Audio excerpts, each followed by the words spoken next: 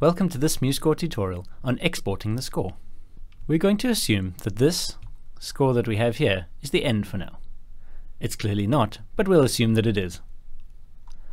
Some things we need to do before printing and giving to our performers is a couple of housekeeping things. Let's get rid of our mixer for now by pressing F10. This risoluto is here in the violin and the horn and the trombone, but when the flute comes in we can assume that that should also be there. It's little things like this that are really easy to miss, so I'll copy risoluto and paste it there. We also have these empty bars at the end of the score. There's no need for them to be there, so I'll delete them. If I just select them with shift and clicking and press delete, it doesn't do anything because delete is trying to delete the notes or the rests. We need to use control and delete. Much better. We also want to return out of continuous view and back to page view to see what this is going to look like once we print it. I'll zoom out so that we can see the whole page. It's not terrible, but it's not great either. There are some things we can fix. The first thing we'll want to look at is in the Format and Page Settings menu. There are plenty of options for how the page should appear, but the most important right now is this scaling option, which makes the staff bigger or smaller. We can see a preview of how it will look down here.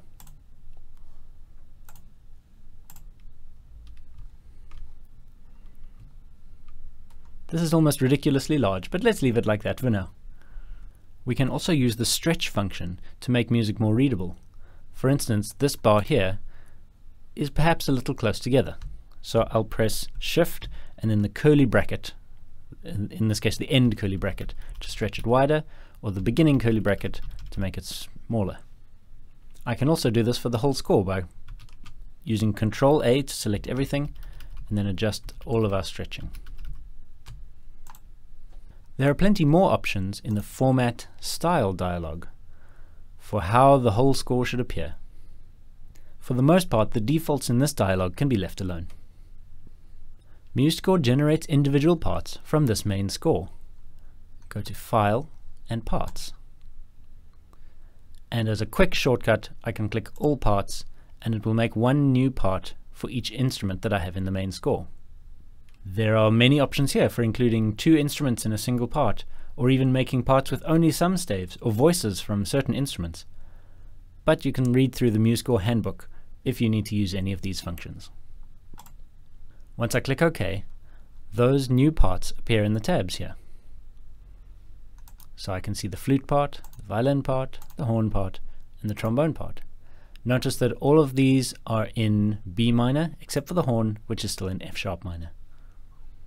Also important to note is that even if I go into concert pitch in the main score, the horn part stays in its transposed pitch, which is a very useful feature.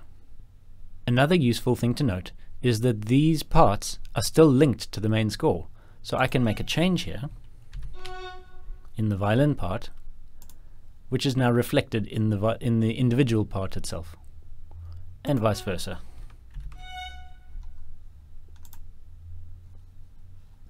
I should now adjust the scaling for each part.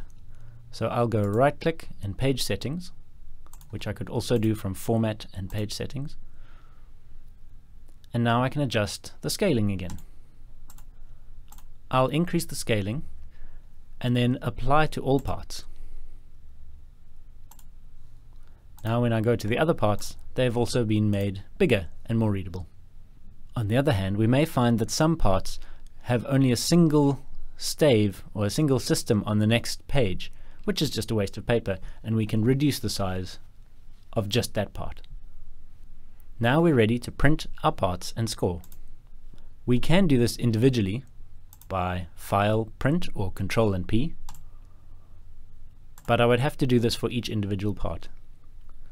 A simpler way to manage this is to export this whole thing as a PDF. So File and Export. It says Export to PDF file, and I can export just the full score, or if I know that I'm ready for all of them, I can export all the parts as well. Each of these will then come out as a separate PDF file that I can send to my conductor and performers. Or I could combine all of these parts and score into one file so that I know that everyone has the same thing.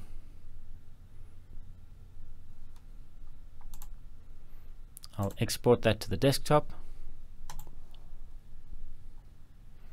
And here is our exported PDF with the score and then all of the parts. Notation software like MuseScore is so useful to us because we can hear all of the notes as we're writing them in and play them back to hear what kind of sound we'll get. But it's not just useful to us as orchestrators, it's also useful for our performers. They could listen to the music and learn their parts quicker. I would like to export this as an audio MP3. So again, I'll go File, Export, and this time choose to export to MP3. Here again, the full score means everyone playing, and I can even export individual MP3s for each instrument. Choose my settings here and export.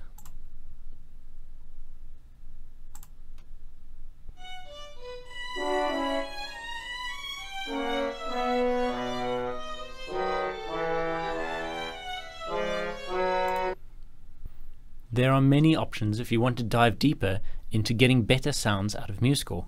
There are plenty of sample libraries that are available, some paid and some for free. I'll leave a link in the description if you want to find out more. Now this audio and PDF could be sent over email or WhatsApp to our performers so that they can practice their parts without even printing anything and also hear the end result.